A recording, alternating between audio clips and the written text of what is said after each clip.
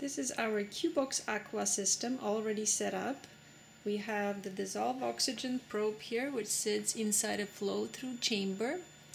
We've got a liquid pump, which flushes liquid through the respirometry chamber. Respirometry chamber sitting inside here, inside the water bath. The water circulates through this chamber where the animal is placed. There is two probes. There is a salinity probe right here for measurements of salinity, and there is a temperature probe on the side here for measurements of temperature. We then have two data interfaces, LabQuest Minis, so with a total of 6 analog input channels.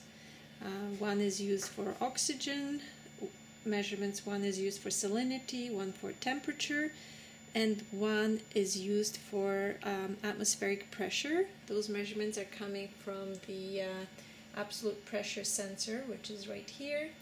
And one of the digital channels on the LabQuest Mini is attached to the digital control unit, which controls the switching on and off of the three-way solenoid valve, which is right here. This solenoid valve directs the flow of water.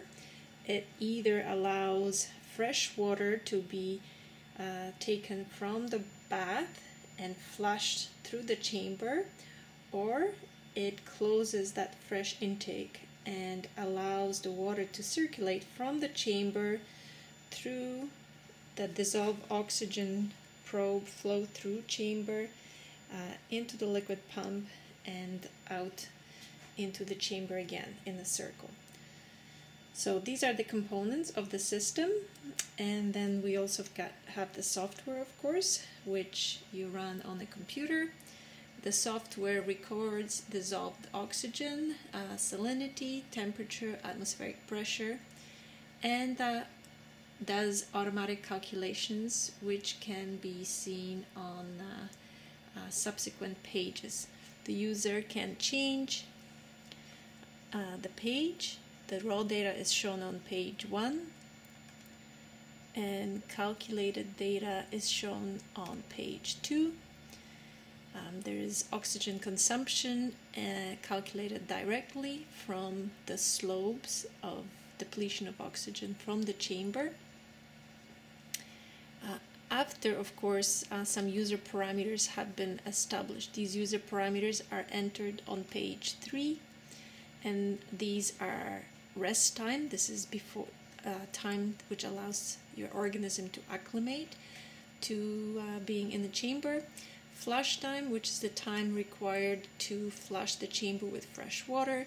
Circ time, which is a time during which the measurements of respirations are taking place when the system is closed and the water is recirculated through the system. Respir volume, that's the volume of the whole system, including the respirometry chamber. Fish volume, which one estimates from the weight of the fish. And then, of course, assuming density, the weight of the fish can be entered as well. And once all of these parameters are input, then the user can go back to raw data file here. We start the experiment by clicking on this green collect button, and the data will be recorded. And that's it. That's all there is to this package. It's a very straightforward setup and very convenient to use. With a battery pack, it could be used outside in the field, but really it's set up for indoor use on the bench top of the laboratory. Thank you.